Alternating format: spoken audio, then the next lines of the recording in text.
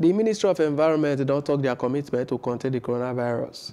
And the Minister of Environment, Muhammad Mahmoud, when he say the young give talk man inside Abuja said the ministry don't ready to carry environmental health officers to assist for the stop of the spread of the virus and help to know the high-risk areas.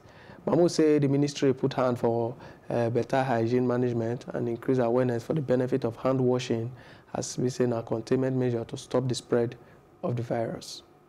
The environment sector, under the leadership of the Federal Minister of Environment, will key into the COVID-19 containment strategy of the health sector.